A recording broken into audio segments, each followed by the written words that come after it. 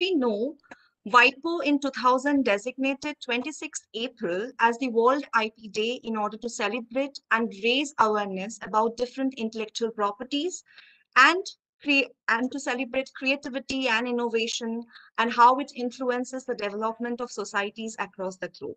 For today's webinar, we have eminent IP scholars. Sir has already introduced, but I'll give the formal introduction to our audience today, who will give their talks on various aspects of IP as influencing our day-to-day life. So we have today Dean of Texas A&M University School of Law, Professor Robert AHDIEH, who will deliver the keynote address. Professor Robert is a graduate of Princeton University School of Public and International Affairs and Yale Law School. He is the holder of Anthony G. Busby Endowed Dean's Chair at the Texas A&M University School of Law. I welcome you, sir, on behalf of HNLU. My hearty welcome to Professor Peter Yu, Regents Professor of Law and Communication and Director of Center for Law and Intellectual Property Laws at Texas A&M University. Sir has previously held the Kern Family Chair in Intellectual Property Law at Drake University Law School and has also been the General Editor of the WIPO Law Journal. I welcome you, sir. I also extend my heartiest welcome to Professor Srividya Raghavan. She is a graduate of NLS Bangalore.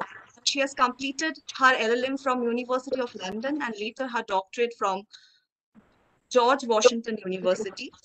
Professor Srividya is currently working as Director of India Programs at Texas A&M. Last but our own Vice Chancellor, Professor V.C. Vivekanandan, sir. Sir has 3 decades of teaching experience in both IP and legal education field and has been appointed as the MHRD Chair Professor twice in 2008 and in 2010 subsequently. He has represented India in many global IP platforms as official delegate of Government of India and is currently acting as a Vice Chancellor of Hidayatullah National University. So keeping the introductions short, because we have already heard as IP scholars and IP enthusiasts, we have already heard about all our panelists, read their works at different platforms. I'll keep the introductions short and I'll rather request Sir, Vice Chancellor Sir, to kindly give the welcome address. So please. So you are muted. Thank you, Devmita. Even though I had a very informal, chat in the beginning, I think it's my duty formally to, welcome all the guests for this HNLU, the Texas A&M School of Law webinar, which is conducted under the more established CLIP, which is their, Law and Intellectual Property Division. We are still framing our center, but we do have under a platform called Ex Arca, which really means out of the box, where we are inviting a lot of people to come and speak. And so on that, this platform, this is being conducted today in World Intellectual Property Day. In fact, I did address a couple of meetings today. So one does not know whether we are really celebrating happily or we are tensely looking things around us at this point of day, or probably what you call it, this is the time we are going to redefine in a way that how do we look at intellectual property in the days to come in post-pandemic era, where the world has never faced, this kind of crisis. And so very interestingly, that how do we really do this contrast is one thing which we're going to do. I thought I'll take 5 minutes of my time to just give the audience a little bit of sharing of the screen, right? And which could be much easier. What I call as my lecture itself. So PowerPoints are really safe if you're not that good in your lecture. So let me look at, this is what we are planning to do today. And I really had no preview with both the speakers except the titles. But one thing I know without looking at the preview, having heard them a lot of times, I think they bring in very thought-provoking, sincere and exciting things to the table. That much I know. So I thought I will just give a little bit of brief to the audience why we chose this particular topic of India and China. As I said, it's an economic tale of two civilizations, I call it. There are two great civilizations. And interestingly, they form 2/5 of the world humanity. So if I look at the Indian economic history for, other than Srividya or Peter, who are very familiar with India, or even Professor Robert, that we had a period which was a controlled economy, we call it public sector, where the goal was development and distribution.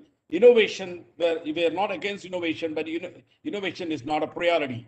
The philosophy suited the goals of development and nation building at that point of time under different prime ministers.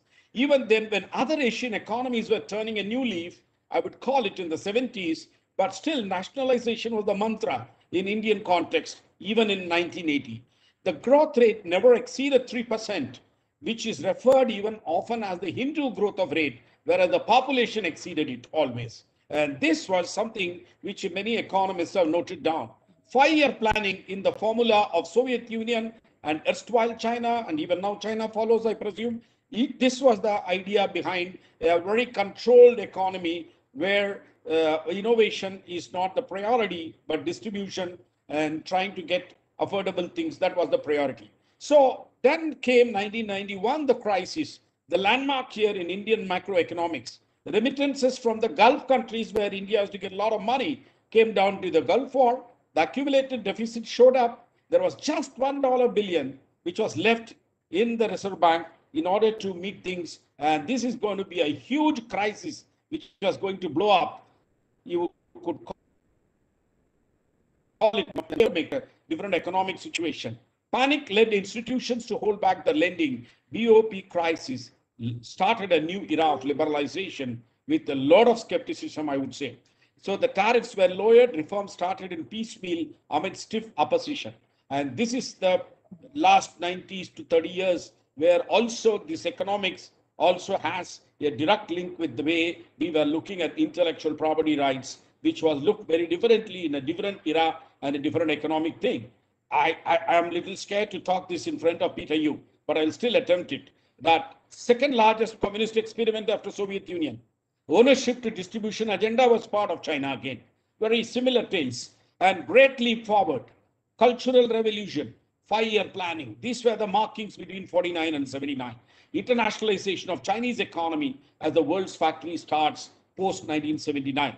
When you look at the IP history, just for a little referral, we had the patents law in 1911, 1970, 2005. Look at China. It's strictly speaking, 1984 is one of the benchmark here, what they are really looking. So you really find that we entered 95 and China enters 2000. And India's approach to IP, as I told you, Rajagopal and our committee really talked about indigenous, or Swadeshi, we call it. Scrapping of product patent happened, allowed products and processes, but visible gains in Indian pharma and chemical sector, domestic dominance leading to export of generics, and even it got the sobriquet that called pharmacy of the world. China's approach to IP, no historical legal inheritance of IP laws. Single party political ideology provided fresh experimentation. State economy to social market economy. Chinese goods unbelievably affordable to the common persons. Its IP strategy to attract investments and sustain gold starts in 80s after the 79 move, and then to move from cheap to affordable yet quality products, already a leader in the world on patent filings. What do I go to say later? The convergence, in a way, also China conquered it much better than what is happening in India today, all of you know. Then what about the divergence? That is, I call the tale of two spaces or species, you call it, symbolically the elephant and the dragon. And what do I know about it? Really, I don't know about it much. If I have to talk to a learned audience, I would like to hear from the experts. Now, I would like to move over to Bobby Roberts and he should speak now. Thank you. Thank you, sir, for that excellent overview and the theme. Now, I'll invite Professor Robert to introduce and give the keynote address for today's webinar. So let me likewise thank all of you for having us. Thank you, Vivek, for hosting this wonderful event, and for the entire faculty and staff at the university for organizing it and participating today, and likewise to my colleagues for being here. I am confident I am the least of the experts on the call, so I'm thankful for Vivek's introductory remarks and framing, I thought, let me just say a couple of words about why I think this is important, an important topic in general, and why it's one that Texas A&M University Law School is excited to be part of, or to join with you in discussing. In many ways, intellectual property represents that in a globalizing world, more on that in a minute, in a globalizing world represents fundamentally the source of the growth in value we will see. There's, of course, lots of real property, lots of other sources of wealth that we have. But if we're looking at the trajectory of growth in wealth, which is essential as we have a growing population, as we live in a more complex world, that continued growth in wealth is critical. That growth will come most of all in the context of the value of intellectual property. It will come mostly in the form of the intellectual capital that we are generating rather than other forms of it. And so celebrating in the context of World IP Day, this important topic to me is especially timely and appropriate, and we should, and I hope we will, together as universities, be able to do more discussions along those lines. Then the particular focus on India and China, of course, makes special sense as well, given that we really have to acknowledge, and I say this as an American, that we are already in, if we are not, and if we are not in, we are heading in the direction of an Asia-centric global economy and an Asia-centric global, even political order. That's not to say that the European pole and the American pole will not continue to be important. But again, if we think about growth and development and expansion and the kind of the dynamism that drives global economics, global trade, and global politics, we should expect that to come much more from Asia than from the Americas or from Europe. And obviously, within Asia, the centerpieces of that will be India and China. Obviously, there's been lots of dialogue around the axis and the relationship and the interaction between India and China now for 20, 30 years. But I do think, again, especially with the rise in many ways of India over the last 10 to 15 years, China's rise over the last 20 to 30 years, that becomes as interesting and as important a topic as any. When you intersect that with the critical importance of IP, we have a topic that really is so worthy of the attention that it's going to get during this conversation today. For Texas A&M Law School, meanwhile, both of that intersection, I should say, is particularly appropriate. For those who don't know, our law school is relatively new in some ways. It's about 8 years old now, or at least as a part of A&M University, it's about 8 years old. And it is risen rapidly in the rankings, in reputation, and its profile. And a great deal of that has been a function of the investment in key programs where there is a sense that there is an opportunity for this university in this state to have a meaningful impact. Two of those areas of great importance are intellectual property and globalization, global issues, global programs, international programs. Obviously, the two topics that we're engaging today. On the intellectual property side, of course, we have two of my colleagues here, and Professor Yu and Professor Ragavan, but they join a number of other colleagues, a large group of other colleagues who work in that space as well, and that have really made Texas A&M Law School a leading institution in that arena, top 10 in the United States for intellectual property, technology, and innovation. So that programmatic area is a huge area of interest and priority for the law school, for the university, and really, I would say, in the state of Texas, given the rapid growth in the economy and the technology of the state of Texas. In terms of global engagement, meanwhile, our entire university, Texas A&M University, is one of the largest universities in the United States, the first, second, third, depending on the year.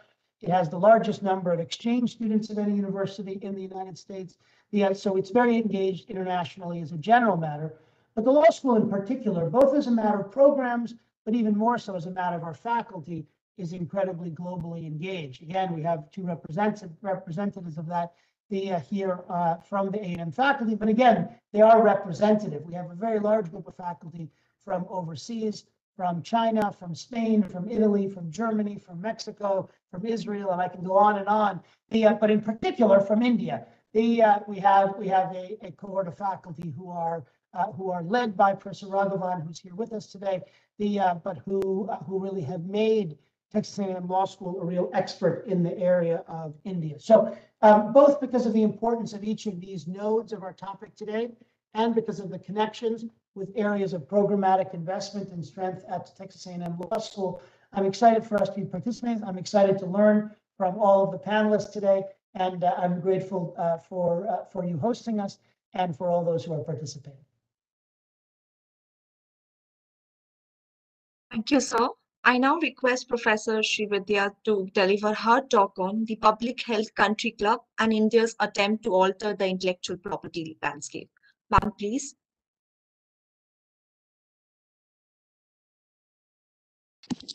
Thank you. Let me share my presentation first.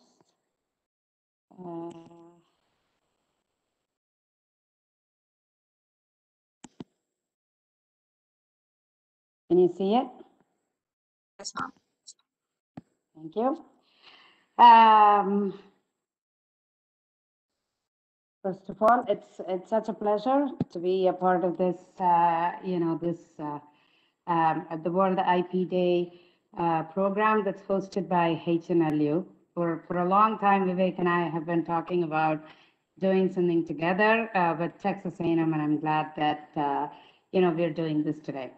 Deb Mehta, I've heard wonderful things about you from my colleagues, and so it's such a pleasure that you're the anchor of the program. You're one of the brightest stars of HNLU, and I know some of your students. I work with them. I talk with them often, AHDIEH in particular. So I'm absolutely thrilled that you're anchoring the program. It's my pleasure too, ma'am, to meet you virtually. Hope we'll host you sometimes in HNLU physically soon. Hopefully, right? So as we begin the presentation, it's ironic to be speaking about IP today.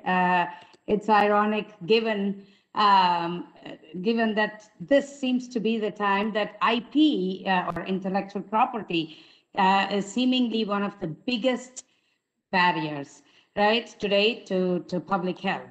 And it's ironic that we are talking on World IP Day and we are looking at the trajectory of where intellectual property can move, whether it should move forward, sideward, or backward in order to accommodate to the needs of the globe.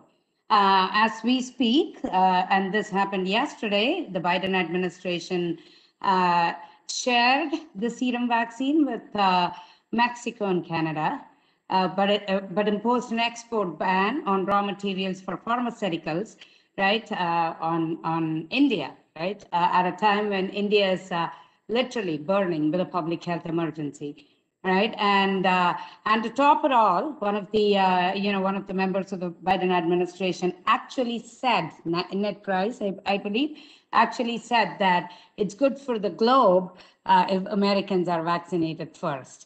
Right, so talk about lack of diplomacy. That usually is the kind of thing somebody from an academic would say. Whether the administration is well within its right to do this, I would say yes, in some ways. Article 21B3 of GATT permits members to act for the protection of its essential security interests during emergencies in international relations. Right, but a pandemic is very, very different. A pandemic is not about a bilateral or even global international relations, right? It's about global health. And so a pandemic requires the globe to act as one, to act as one cohort as opposed to, one-on-one or as opposed to getting a trajectory there, right? So in some ways, COVID ended up being a response to America's America First rhetoric, right? So America was on a America First rhetoric when COVID happened. So I look at COVID as the universe's response to a globe where one country was professing America First. Right, and in the way in which COVID impacted the world, pretty much we know that public health today has, public health dictates trade, public health impacts trade, and there is no trade without public health. And if there is one thing that we have learned, right, that trade in some ways is subservient to the, to how public health behaves, right? So if we look at how COVID has impacted trade alone, there has been a drop both in value as well as the volume of trade. And I only look at 2020 because, obviously the impact of COVID was most on the globe in 2020, not that it's minimizing. But if you look at 2020 alone, both in terms of value and in terms of volume, trade has dropped. If you look at different sectors, say for some couple of sectors like office machinery and apparels and so on and so forth, almost every trade, every sector, right, that represents global trade has fallen. And that's true with goods, that's true with many services, right? So it requires in some way to look at trade, at the impact of trade when the globe is unable to act together as a cohort, right? So this is this seems to be the impact on world trade, right? But as we speak today, the virus, of course, has moved on, and we have different variants of the virus. The B117 in Britain, the B1.617 in India, apparently a more sort of virulent form of the virus, and it's called the double mutant because it's a double whammy. It has all the negatives of the California variant as well as the Brazilian variant, right? And India, which had controlled, very well in the beginning of the first wave, which was last, I want to say, March, April, is now continuing to rise. And in some ways, India has found it difficult to control the second wave, partly because of the nature of the variant, and partly, of course, because of the moves of the government, which, of course, I don't think globally anyone can deny that the government in reopening the economy full scale, in allowing, the Kumbh Mela of all things, the elections, all of this, of course, contributed to the race in the double mutant, right? So obviously it has an increased chance of reinfection, and the variant could drive surges in other parts of the world where population's immunity is on the decline, right? So if you look at India and its response to the post-COVID globe, India was one of it was the first country, along with South Africa, right, to table the waiver from certain provisions of the TRIPS agreement for prevention, containment, and treatment of COVID, right? In doing this, I like to think that India, for the second time, showed leadership at the World Trade Organization and spoke on behalf of the rest of developing countries, right? So the first time was, of course, during it was successful. It was the Doha Declaration and that was during, I want to say, the anthrax crisis, where 200 Americans were affected by anthrax. And of course, America immediately wanted to act because that was 200 American lives, right? And that was the time the rest of the globe was being ravaged by AIDS. And India took the effort to show leadership on the Doha Declaration. And right now we have the waiver, or the request for waiver, from certain provisions of the TRIPS agreement, which has been submitted to the TRIPS Council. It's being deliberated by the rest of the globe, and once that's done, it'll go to the GC, right? The other big aspect of India's action is, or response to COVID from India is, I want to say, twofold, and has been emphatic, quick, and it shows India's potential to the rest of the world. One is Bharat Biotech, which has led in the production of Covaxin independently without any collaboration, and which has been largely successful.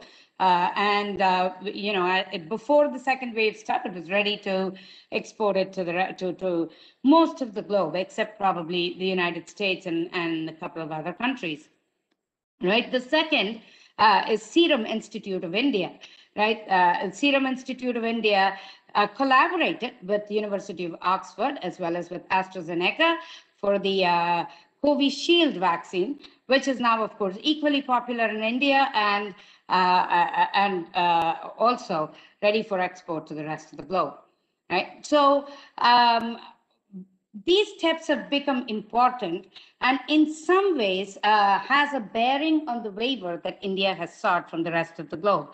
The waiver, of course, is to promote global collaboration of COVID testing, treatment, and vaccination. So the trajectory that this takes is very different as far as intellectual property is concerned, right? So for the first time, India is looking at innovation from the perspective of global IP as opposed to IP from a more sort of a country standpoint. It has been submitted to the TRIPS Council. It will go to the GC because the ministerial conference is not in session. But the waiver seeks obligations or derogation from obligation or waiver from certain provisions, not only from patents, of course being most important, but also from copyright, data protection, industrial designs, and protection from undisclosed information. Part of that is because it's to share the, data protection, of course, is important to share data, clinical trial data on some of the issues from the vaccine, some of the issues from testing, and so on and so forth. And industrial designs, of course, similarly, India wants protection from certain aspects of the industrial design as well as copyright. I'm hoping, Peter, you will touch more on the copyright provisions, probably more from the China aspect of it, but also because of some of the related documents relating to the COVID vaccine.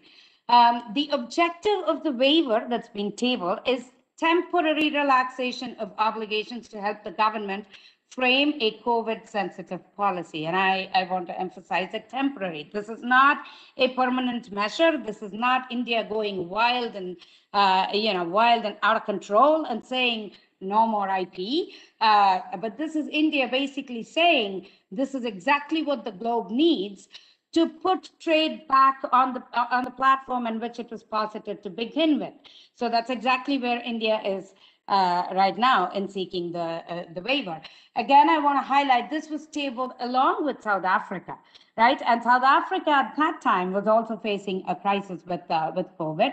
And one of the things that's not been highlighted, much has been highlighted about the vaccine, about the about patent protection for the vaccine and so on and so forth. One of the things that's not been highlighted is masks, oxygen, and other related things that's required to deal with the virus in different parts of the globe, right? So in response, of course, we've seen other countries raise different questions. One of this is why not use compulsory licensing?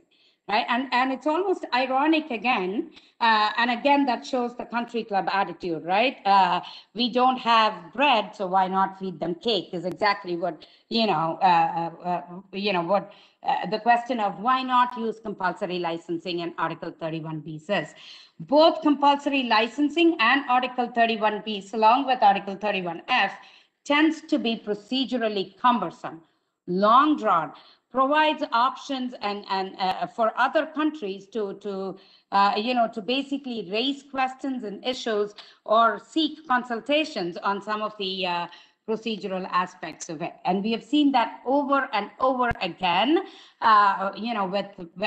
with different medications, including cancer medications, AIDS medication, SARS medication, so on and so forth, right? And Article 31B, I think India is one of the countries where much has been written on. India is probably the country where much has been written on the European import ban on from India and using Article 31Bs for medication. So it tends to be very cumbersome. The other option is why not voluntary licensing? Voluntary licensing did prove to be to some extent successful. But in this particular context, voluntary licensing has proven to be very unsuccessful, right? So Gilead's remdesivir has mostly been supplied only for richer nations. What I don't add here is in March of 2020, Gilead essentially tried to get orphan drug status for remdesivir, and that became a big issue. So much so, public health organizations made a big issue out of it, and then Gilead pulled that back, right? So, and no one company, and that's true with Pfizer, with Moderna, and several of the companies based out of the United States, no one company has committed to voluntary licensing pool of the WHO, and that includes some of the Indian companies. In fact, the chairman of Bharat Biotech was at the WHO a week or so back, I think, delivering his probably a couple of weeks back, talking about whether they could commit to the voluntary licensing pool. Right, and much of that depended on whether the world would go with the waiver. Many of the COVID drugs have been developed using public funding, and that's the biggest bummer of all, right? That many of the COVID drugs have been developed using public funding. That's true in the United States, partially true in India as well, and therefore it raises that big question, which is ongoing in many countries, which is when we use public funding, right? How can we create how can we create private rights that denies public and the access to some of these medications? So, as we look at this, then comes the question of what's the benefit of the waiver, right? It minimizes the cumbersome processes of both compulsory licensing as well as Article 31Bs, right? And one of the biggest cases in point is Canada's BioLease. It's not a dispute. It's BioLease is a company in Canada. So what Canada's it's a case from BioLease.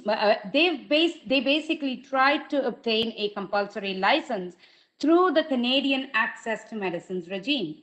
The Canadian Commissioner of Patents can provide a compulsory license to manufacture and export the vaccine, but the process has several, it's an adenovirus vaccine, but the process has several requirements. So if you actually go into the Canadian process for getting compulsory license within Canada first, using the compulsory licensing statute, which tends to be the first step to begin with. And then, of course, it has to be globally used in several countries, which means other countries have to establish statutory provisions to import it, as well as to also license it, and so on and so forth. So that's a case in point where Canada is ready to export, the Canadian government is ready to facilitate it, the world is ready to buy it, but still the process has become cumbersome. Right? The waiver, of course, enables the export quickly because the IP provisions are waived and makes Article 31 issues redundant.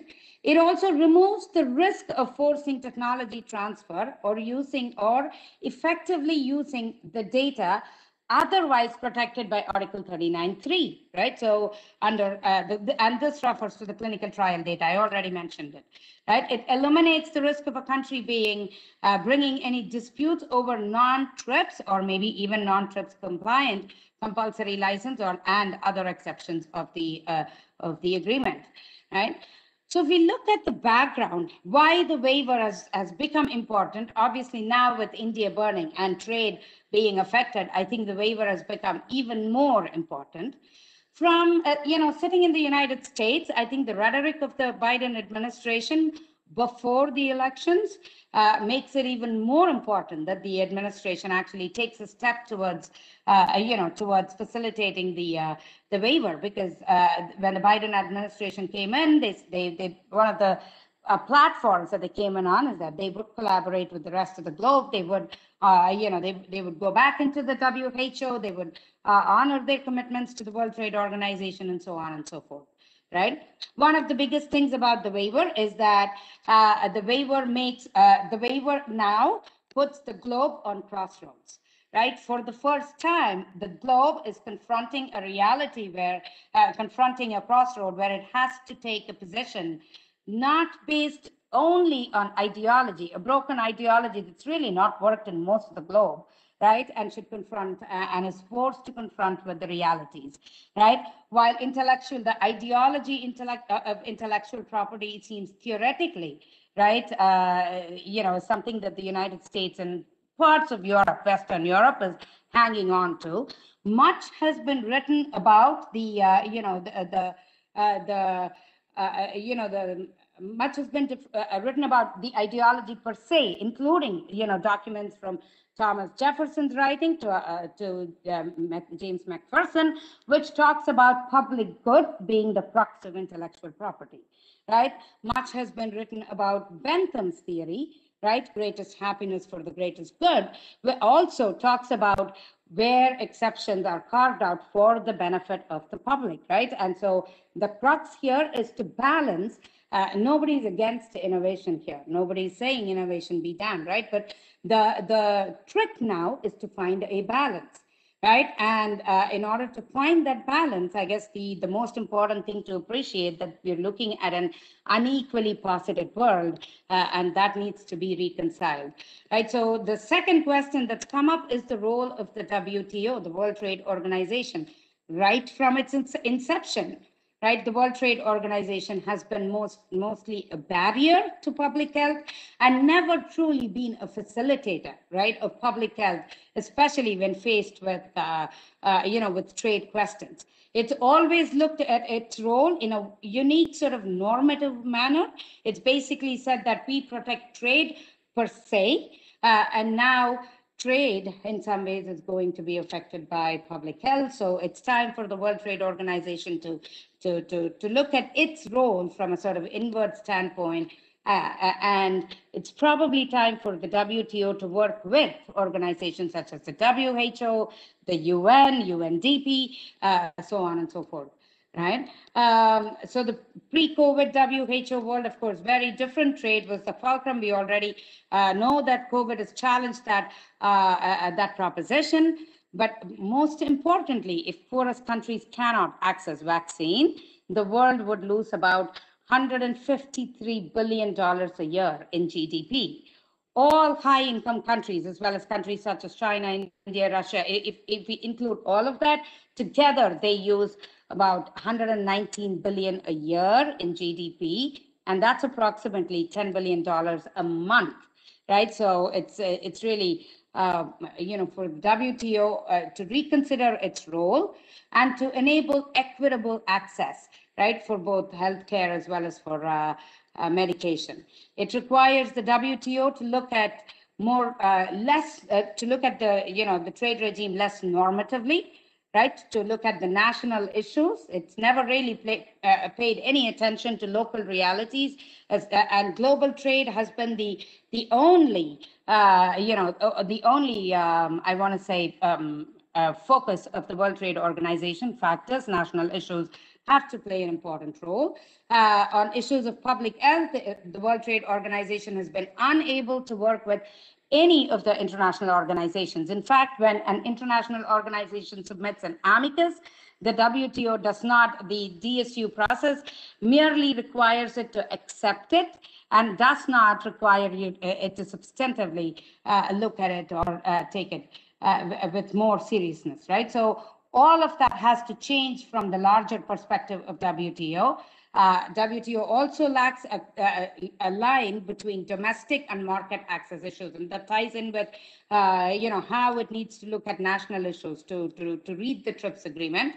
And one of the biggest negatives of WTO is that it's repeatedly, right, justified unilateral actions. The USTR is a great example of that. And in justifying the unilateral actions, the special 301, 301 case comes to mind, 309, 310 case comes to mind, right? In justifying these unilateral actions, the WTO has preserved some of the power equities, right? And that really has to change going forward, right? Big Pharma has submitted that TRIPS waiver will not increase the supply of vaccines. It raises the question, it begs the question, If it's not going to, if you think it's going to be useless, why oppose it so vigorously, right? And it says a waiver will stifle innovation, the submission at least. It's also posited some ideological objections, which of course does not stand scrutiny. But the fact that waiver will not stifle innovation has been repeatedly, and this has been A, because it's temporary, B, because of A, because it's temporary, and B, because it's repeatedly shown that in face of a global pandemic or epidemic, a waiver is in order. So much of that has been documented, much of that already prevailed. So it's time for the United States as well as India to work together on this. With that, just a couple of things, and I want to wind down. James Backus, who's a professor at University of Central Florida and heading a center on trade, and has also served as the chairman of appellate body of the World Trade Organization, recently said, in the short term, undermining private rights may accelerate distribution of goods and services. In the long term, it could eliminate the incentives that inspire innovation. And when I read this, and this was one of the submissions he made to the,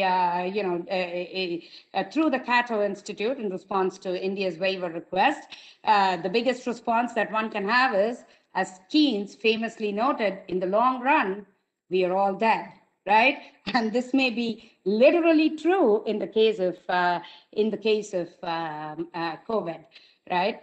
A professor at Al-Matra at National Law School used to say that law is a Hindu wife to all technology, right? Always 7 steps behind. And it's very unfortunate and true that at this time when we have a pandemic, right, that law seems to lag behind so much, right? And it seems to, Hindu wives are not like that anymore, but law has tended to be like that, right? So the trick is to lead from behind, and India is taking the leadership role, and hopefully India will be successful. With that, thank you for your time. I appreciate this very much, and I go back to the forum. Thank you, ma'am, for that enriching talk. I'll now request Professor Peter to deliver his talk on China's innovative turn and the changing intellectual property landscape. Also, I request all participants, if you have questions, you can note them in the chat box. We'll take them up at the end of today's session.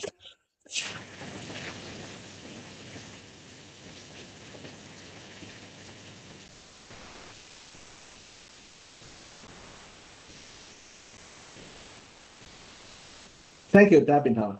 I also want to thank VIVEK and the other organizers for this wonderful event. It's always tough to follow my colleague, Sri RAGAVAN, especially when she's talking about pharmaceuticals. So what I'm going to do is to give you an overview of what's going on with respect to the changing IP landscape in China. But before I do that, I just want to wish all of you a happy World IP Day. I also want to tell all of you to stay safe. I've been following the news from India, and so that's very disturbing, but at the same time, we hopefully will see better days in the near future. So when VIVEK asked me to do this presentation, I thought I would just go back to dig up some of the old photos, and this is actually the first time I met VIVEK. And I was in Hyderabad, and it was organizing a conference on the TRIPS agreement in 2006. If you're wondering where is Professor RAGAVAN, he's right here, I believe. She's sitting in the front, making sure of us putting together a wonderful event. But it's a very good trip, a memory lane to go back to see how the collaboration has been ongoing. Your Vice Chancellor has visited my school before I joined Texas A&M, and I look forward to having VIVEK come back here to Fort Worth. So what I want to start off with is the old narrative, and actually not that old, it's also still quite relevant. So the narrative with respect to China is always about piracy and counterfeiting, and so I think the slide from here is quite obvious. Some is about pharmaceuticals, the right-hand side is about CD, DVDs, and optical media. And this is the slide where you have President Obama endorsing BlackBerry, and this is actually advertised in China. If you are a big fan of Apple, you can buy shampoo that is actually with the Apple logo.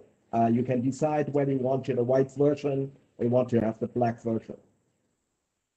This is my famous triple arches, Old McDonald's.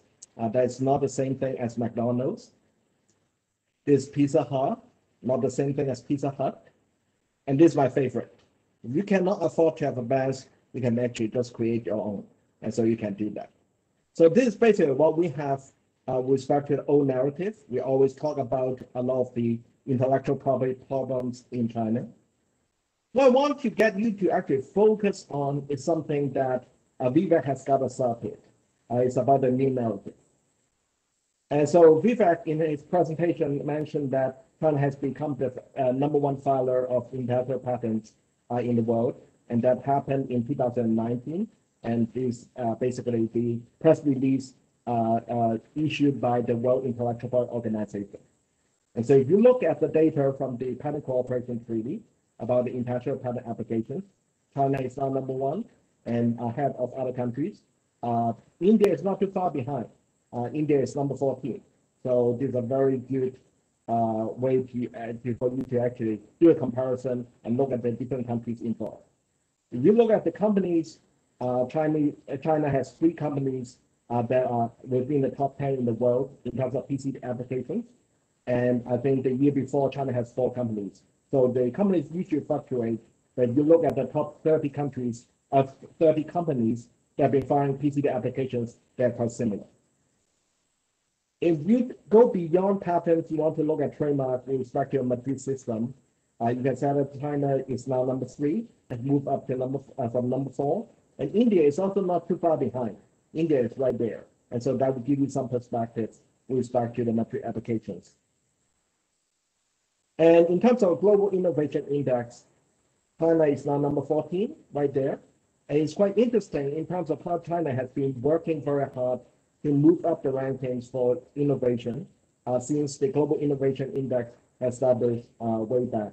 And so you can see actually the path that China has been moving from 37th in 2009 all the way to 2020 with the 14th spot. And China has been in 14th for the last 2 years. Based on the statistics from the Chinese IP Office, the CNIPA, you can see that in 2018, the total patent applications is over 4 million. So it's quite substantial, but I think it's very important for us to keep in mind that we are talking about 3 different types of patents. Invention patents, that's very similar to utility patents in the US. Utility model, it doesn't require examination. And then we also have design patents. And if you focus only on invention patents, there are 1.5 million applications in China, and there are about over 300,000 granted from 2018. And for comparison, I also have the right-hand side respective figure from the US. And so this will give you a very good snapshot as a development that China has been doing in the last 8 years. So one big issue that people usually have is that, yes, you have a lot of numbers. What about patent quality? And I think the patent quality is also improving in China. If you look at the data provided by the USPTO and the European Patent Office, China is now behind Japan, South Korea, and Germany with respect to international patent applications before the USPTO, and this is based on figure from 2017. If we look at the figure from WTO, China has about 15%. It's behind the US and Japan. Right? So you can see that China has been very active in filing patents abroad at the USPTO as well as the WTO. In terms of litigation, this is actually quite surprising to some, but not so surprising to others. China is now the most litigious country in the world in the intellectual property area. And just look at the data from 2018, based on the new patent cases, trademark cases, copyright cases, China has the largest volume of litigation in the IP field. And so that's quite interesting because we always talk about China, how there's no law there and it's not well protected. And yet, if you actually look at data, you can see that there's been a lot of litigation going on A lot of them actually filed by local companies. But at the same time, I think this will give you a very good snapshot of the changing landscape within China. So how did China get there? What China has been doing is based on law and policy. And so you can see that China has been actively developing the intellectual property system. And so VIVEK started us off with respect to how China has the first patent statute in 1984 and the internal statute in 1982 and then corporate statute in 1990. Right. So this slide focuses mainly on developments after China had joined the WTO in 2001. So the patent law has been amended 4 times now. The trademark law has been amended 4 times now, and corporate law has just been amended for the 3rd time. And both the patent law amendments and the corporate law amendments will take effect in June. And so this is actually very timely in terms of development. You go beyond the laws, you can find a lot of regulations, and there's also another slide with respect to different regulations, and this is just in the last decade. And so this will give you some idea about how China not only has laws, but actually have more laws than a lot of the IP practitioners can handle, right? So I think that becomes a very complex landscape, and sometimes a criticism for those of us who are writing about Chinese law is that China has too many laws that becomes very difficult for us to actually understand the conflict, the tensions, as well as what's going on based on the latest environment. So Ha-Joon Chang, who's a development economist at Cambridge, wrote a very interesting book about taking away the ladder. And the idea is that a lot of developed countries have been using international trade agreements like the WTO agreement and TRIPS agreement or the future agreements to actually take away the ladder for developing countries to climb up. What China has been doing in the past decade or so, or even going back all the way to the time when China joined the WTO, is building the ladder slowly, one by one. And you can see at different phases of development that China has: imitation and transplantation, standardization and customization, integration, assimilation, and indigenization and transformation. Those are the 4 phases of development I usually describe. The thing about a lot of the developments here is actually not that different from how India is trying to maximize the flexibilities that are available under the TRIPS agreement, except that the choices are somewhat different. When you think about, for example, Section 3B, China doesn't take the same approach, but at the same time, China has been working very hard in trying to maximize the flexibilities and pushing back on a lot of the positions taken by developed countries at the TRIPS agreement. And as I mentioned earlier on, it's not only just about law, but also about policy. One of the game changers within the Chinese IP landscape is the adoption of the National IP Strategy by the State Council in June 2008. And what that strategy focuses on is what people usually refer to as indigenous innovation. That's actually not the best term if you do the direct translation. I think independent innovation is much better, in the sense that you don't necessarily need to have the innovation within the country. You can always buy companies that have a lot of IPs outside the country. I think Lenovo buying IBM PC division is a very good example. The IP there is not indigenous, and yet because of the purchase, it has become independent from the standpoint of the national IP strategy. China has also issued a lot of different plans. I think Vivek mentioned earlier on about a 5-year plan. And so here is basically a list of the frontier technologies that China wants to focus on. You can see the biotech, IP, advanced materials, a lot of different technology, all the way to laser and aerospace technology. And this, the latest strategic plan, is called Made in China 2025, which has raised a lot of concern among US policymakers. And you can see a lot of the latest technologies, from robotics to new energy vehicles, all the way to the latest development in biotech, is included within the plan right here. So there's a strong push to focus on research and development in a lot of frontier technologies. So what I want to do is to give you 2 illustrations, but I also want to use the illustrations to actually piggyback on the presentation Professor RAGAVAN did earlier. So the first illustration is with respect to pharmaceuticals. And I think this will also be quite interesting to the audience here, given a lot of the focus, both in terms of COVID as well as the pharmaceutical sector in India. So China has been actively pushing to develop the pharmaceutical sector. And so in the latest amendment to the patent law, China has adopted the Hatch-Waxman extension, similar to the US, as well as the provisions in a law future agreement. So the patent term will be extended if there's been regulatory delay for up to 5 years. And so this is actually something quite interesting in the sense that China has been pushing back on the patent term extension for a long period of time, and now China has finally adopted in the new patent law. China has also included in the provisional measures for taxpayer protection. Article 5 focuses on providing 6 years of protection for innovative drugs. And this is actually not that surprising, even though the TRIPS agreement does have any duration for the taxpayer protection for innovative drugs. When China joined the WTO, China has already agreed to provide protection for 6 years. So this is actually in line with the commitment China has made with respect to the WTO.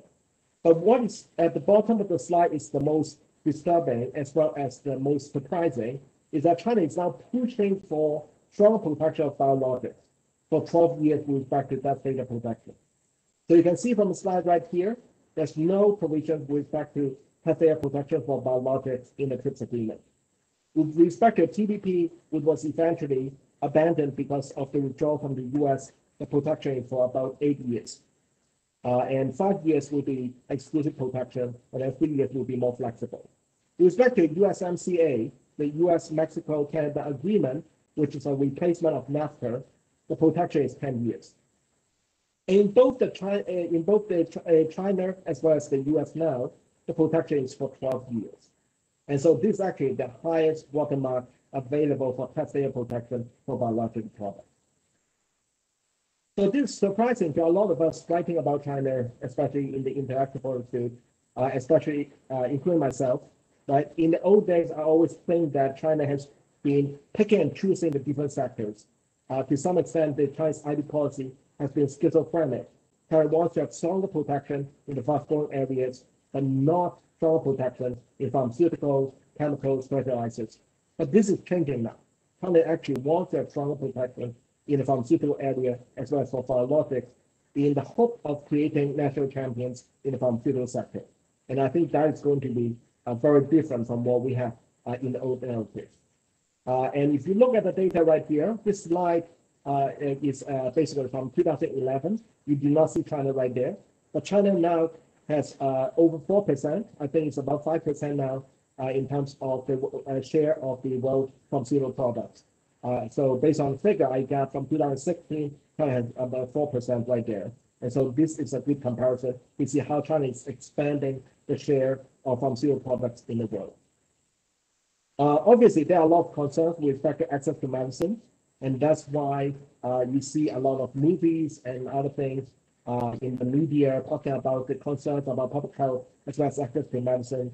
On the slide here is actually a blockbuster movie that's been very successful, talking about how a Chinese person went all the way to India to bring back the drugs to be available to a lot of the patients who cannot get the drugs. And this is actually based on real story. And so this is quite interesting in terms of the concerns within the country. But China has also been working very hard to increase the healthcare protection for the masses. And so the hope is that, well, if China is going to push for developing a national champions in the pharmaceutical sector, then the improvement with respect to public health will be consistent with that goal, and that will address some of the concern with respect to the lack of access to medicine, especially affordable medicine. But I think the big question at the international level is, well, China is moving further and further away from the position that India, Brazil, and a lot of developing countries have been taking at the international level with respect to pharmaceuticals. Right? So what would that mean with respect to a coalition that we usually have between the developed and developing world? How would we talk about the North-South divide, and what will be implications for the WTO and for WIPO? And I think that is something that would be quite important, especially for those of you guys who are in this seminar, because I think that is going to be a bigger and bigger issue in the future, not at the moment with respect to COVID. I think a lot of countries are very sympathetic, and China is actually quite supportive with respect to a lot of initiatives, although China did not join the COVAX initiative until much later. But at the same time, I think as we continue, I think the position with respect to pharmaceuticals for China will probably be closer to developed countries than it has been in the past. And there's also a big question with respect to access to medicine. And so this will be a good chance for me to plug a new book by Professor RAGAVAN and Amaka Bani, which is actually forthcoming from Knowledge. And so I think a big debate with respect to the changing position in China will be about the North-South divide as well as the access to medicine. And so that is something that we'll probably have to pay attention to in the next 5 to 10 years. The second illustration I want to talk about is about artificial intelligence. And because of the focus of this seminar, I also want to tie this together with pharmaceuticals.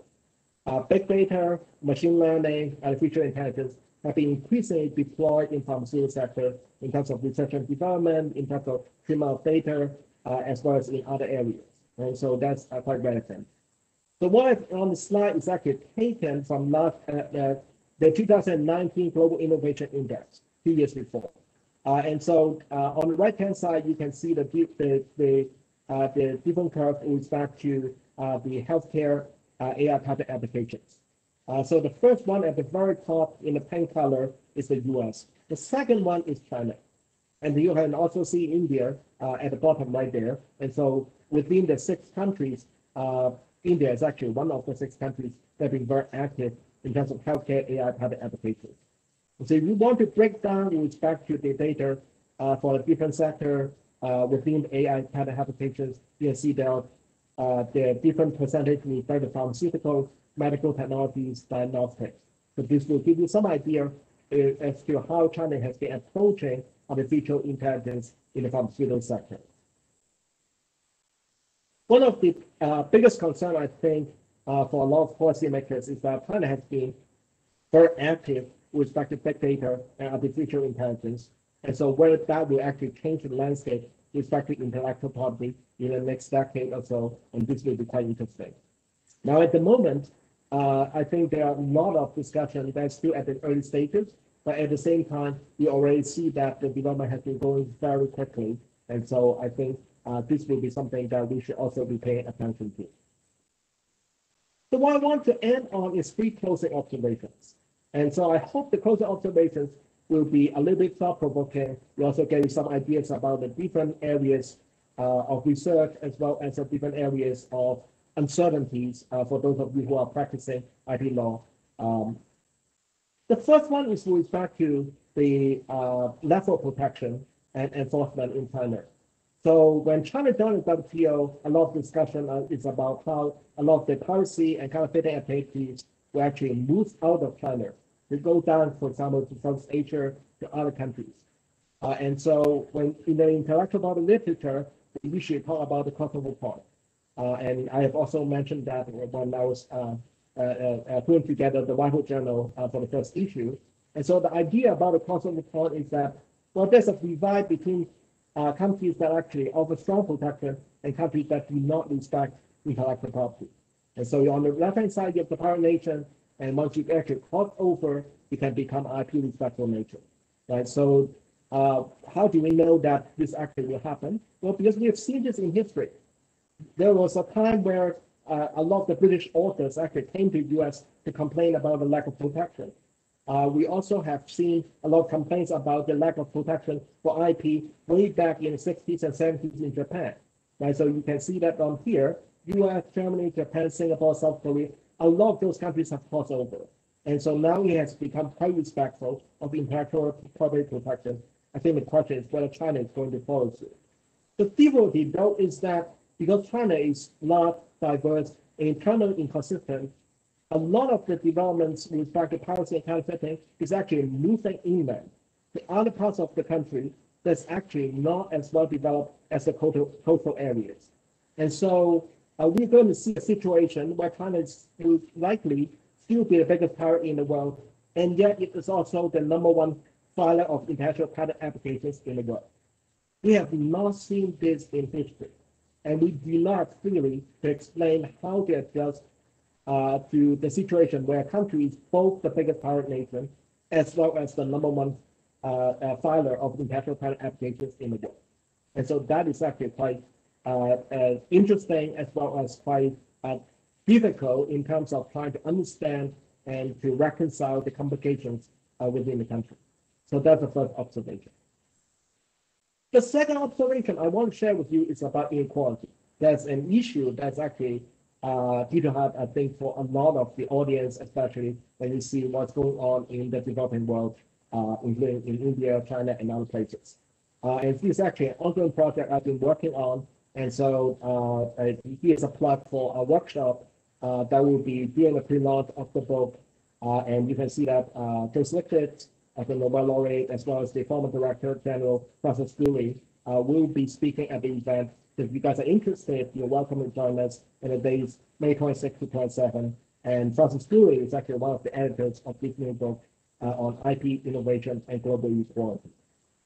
The reason why I mentioned global equality is that if you look at the slide right here, you can see that China has been developing very well in the coastal areas, but not so in the inland areas. You can see that the blue color is in the coastal areas, and then the brown color below me is actually further away from the coastal areas. And if you look at this slide from here, this becomes even more relevant to those of you guys who are in the IP field. The first three provinces in China, Guangdong, Jiangsu, and Zhejiang, has between 100,000 to 200,000 patent applications, and between 30 to 60,000 patent grants in 2019. If you go down to 18, 19, 20, you can see that the provinces have between 8,000 to about 11,000 patent applications, and no more than 2,300 patent grants. Right? So this is actually quite troubling when you see the huge difference between the top provinces in China and also the bottom provinces within China in terms of invention patent applications and grants. And at the bottom, you also see in the right font, there are other provinces and autonomous regions that are actually below what I have for the 20 provinces. Right? So this is actually quite problematic when you are trying to think about how to adopt IP policy that's suitable for the entire country. And this is actually not new to, not unique to China. It happens to other places. And so I've taken the Global Innovation Index from last year. It showed that Bangalore, Delhi, and Mumbai has been the science and technology clusters within India. And for comparison, in case you guys are curious, I also include cities from Texas: Houston, Dallas, where the law school is, in the Dallas-Fort Worth area, and Austin. It's also included right here. So geographical distribution with respect to science and technology development and research and development is actually quite common. The problem is that when you're going to focus on the developments, you can see that the uneven development becomes quite problematic for a lot of countries. So when we talk about uneven development in the world, we always talk about how one size does not fit all. But we rarely go beyond the global stage to actually look at the national level. There are a lot of national variations with respect to the developed and developing countries, and we have the North-South divide. We also have some natural variations within countries, especially in a lot of the emerging countries and developing countries. Right? So it's about time we actually think about whether we need to make some natural adjustment of IP policy within the country. And the last observation is about policy. I think it's actually quite important with respect to what's going on. It's also less easy for me to actually give you some thoughts about what type of options we should take going forward. So what I want to do is to use a roundabout way to actually get you to think about issues, and that ties to my thought about the U.S.-China policy. And this is a big issue, especially in the last administration, in the past 4 years, with the tariffs, with all the different debates going on. And what I usually talk about U.S.-China policy, I divide into 3 different baskets of issues. The first one is about conflict, second is about competition, and the third one is about cooperation. So let me give you an example of how we can actually apply this type of separation between different type of issues. And so I use the example of COVID because of Professor RAGAVAN's presentation. If there's any issue with respect to hacking, so for example, in December, we have a lot of concerns in the US about hackers actually trying to steal COVID data, right? That will be addressed within the conflict basket. Now, I'm not saying here that the hack is actually from China, but at the same time, I think it's very important for us to realize that there are certain issues that will actually be in the conflict basket that will have to be addressed either at the bilateral level or the international level. The second one is about competition, right? The vaccine race is about competition, and there's not much we can do about it. It's actually based on different approaches, different priorities, different needs and interests within the country. And last one is about cooperation. For example, the release of the genome in Wuhan, as well as the release of genome in Europe, and that is about cooperation, right? If you actually release the genome, then the scientists, the doctors, the pharmaceutical companies can actually start working on developing the treatments, vaccines, and diagnostics. Right? So it's very important for countries to actually cooperate. The difficulty I have is that we always ask about whether China is a friend or foe, but not actually separate that type of issue.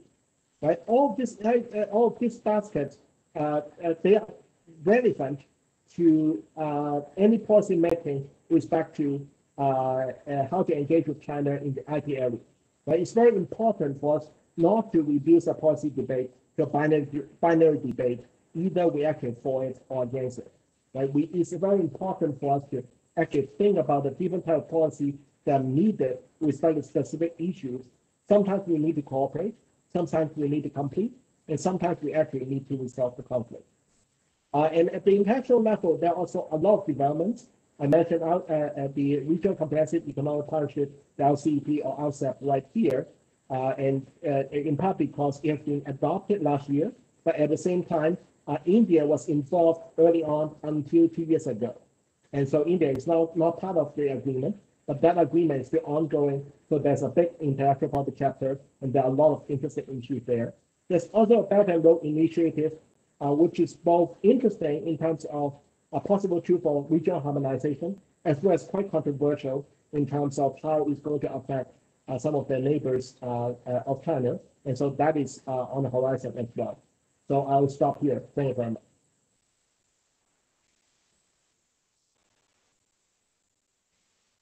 Thank you, Professor Peter, for that insightful talk from Chinese perspective. There are a lot of questions which have lined up. I will choose some of them and direct you to all the panelists. So I'll start with this question. Mr. Raghavan has asked, I think someone's mic is on, so if you can please switch off your mics. Yeah, so Mr. Raghavendra has asked, compulsory license can be invoked only in event of patented product not being adequately made available by the patent holder, or if it is not available to public at reasonable pricing. Aren't the provisions of Patent Act in India, like Section 4700, which talks about government use, better choice for government to ensure adequate supply of patented drug and medicines to public? So two things here. First, we saw what happened when India tried to compulsorily license the Bayer medication.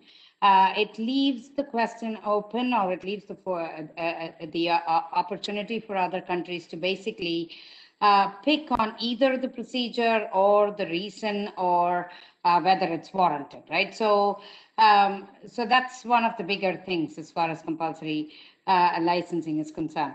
The other, of course, is within India. So the question right now is not just within India. The question is really globally how we make this medication accessible. And for globally making it accessible, compulsory licensing, while still an option, while still a flexibility, becomes much more cumbersome because it requires every country to statutorily, right, impose compulsory license. And then it has to add, exportation, and then the procedure for exporting medications and so on and so forth. So it does become a more sort of cumbersome procedure, which could delay the ability to quickly get the vaccine onto other countries. So that's one of the main reasons, right? There's another question. Mr. Rishi Raj is asking, new technologies like AI, machine learning, big data are the latest ones in IP sector, which are drawing attention. How soon can we have a clear word from WIPO or any other countries over uniformity in AI-based independent IP rights? And what is China's stand on the same? Repeat. I think Professor Peter, you're on mute. Okay, I'm ready. Okay. So in China, there are cases where uh, works have been generated autonomously by machines, have been seeking copyright protection, and that has actually been protected. And so there's been quite interesting development, and there's a famous Tencent case that is respect to how there's a computer software that would generate different writings, and whether that type of writing actually protectable based on the intellectual property system. And so the protection is based on the fact that a lot of the employees from Tencent have been working on that type of software, and that has actually resulted in the creation. And that's why it gets the protection. But going back to the bigger question is about when WIPO, as well as the intellectual level, I think it's still ongoing.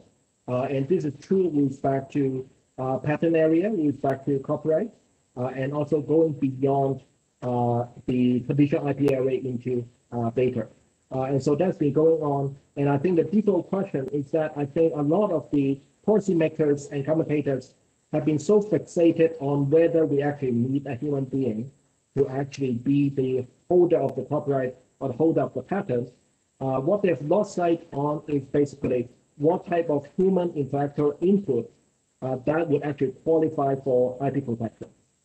Because there might be a human being involved, but at the same time, we still need to ask whether that person is actually writing the software, inputting the data, or actually just owning the machine and actually providing output, right? Based on the different policies, we can actually come up with different regime based on our preferences and based on what we believe should be the incentive framework. So I don't see that I don't see any consensus being reached within the next 5 years because it's an issue that is still emerging. But at the same time, I think a lot of us are actually getting ahead of ourselves. We have never seen a single machine that's actually capable of creating any work or coming up with a patent autonomously without any human input. Right? So we always think about the scenario where the machine can actually create things on its own, but we have not seen that happen yet. So how much the intellectual community want to spend time engaging in a conversation that's somewhat academic is still up for debate. Thank you. So there is one more question for Professor Viveka. This question here, the candidate has asked what fundamental changes India should bring to raise its bar and ranking in IP filing. Indians are no less creative than other country because they keep on doing this in-house researches jugaad, but their innovations and inventions never see the light of the day. That's actually a very good question, and that's true. Even when I'm there, I see a lot of innovation, which is jugaad innovation, so to speak, right? Part of it is because we, there is no culture of creating that type of private property. It's developing. I can see that people are right wanting to know more about IP, and there are a lot of people knowledgeable about IP now compared to say about 5 or 10 years back. But it's still, going through the transition, and people are learning about IP. People are learning about private rights and the value of private rights. Right, and I think Peter showed a slide, right, where India is one of the top 6 countries that had highest IP activity globally, and that's so true. I mean, on World IP Day, I think India is hosting one of the highest numbers of webinars as well. So in a lot of ways, I think that culture is changing. I think that's the issue now. It's really not that. The issue now is for countries like India and China to get the world to think about the right balance between, these two, innovation as well as IP. So that's where we are. So I hope that, that clarifies the question. Thank you. I'll direct one question to Professor Peter. Mr. Shamal has asked, do you think civil and custom remedies for infringement of IP in China are up to the mark, or they are just for the sake of it? What is the criminal? I think he has restructured the question that way. What is the criminal threshold of China? Maybe he's talking about criminal remedies in China.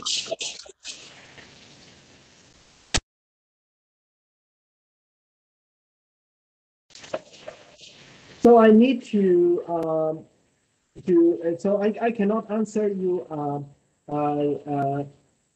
the second question off the cuff because I fear that I'll actually get the wrong answer about criminal threshold. So feel free to email me after that. But I would address more about the customs. One of the biggest problems with respect to custom enforcement in China is that the intellectual property is actually not recorded with customs. So there's a lot of times where a lot of IP right holders want to take advantage of all the different available enforcement measures, but they don't necessarily realize that, well, if you are not going to register your IP rights with customs, you will not be able to get the protection you need.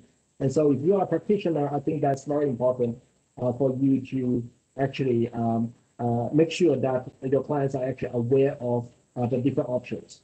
And I think with a lot of the litigation that's been going on, I think enforcement is actually changing very quickly within China.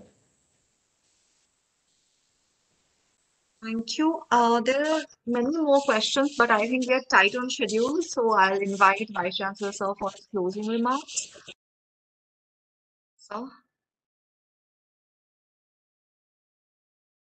Sir, is he on mute?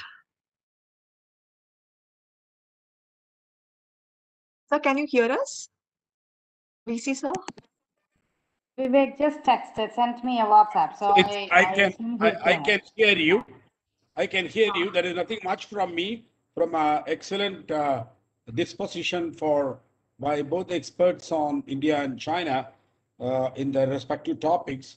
It has been a great learning for me to listen to both of them, and also, Dean Robert, who made the initial remarks for this webinar. So from my end, it's a very great thanks of this analytical webinar, which must have been enjoyed by a lot of listeners here, and will give them food for thought about how do they look at post-pandemic this IP play out.